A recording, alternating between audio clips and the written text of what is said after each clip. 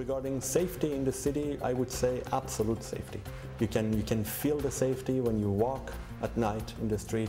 Do I feel safe in the city? Yes, actually, I do. We've never had a problem. We've been in apartments that are very secure and good areas.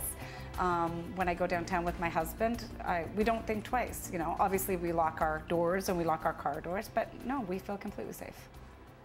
Very. It's a very safe city to live. I feel quite safe in Zagreb. I feel I could walk around any time of day or night. But I don't, because I have children.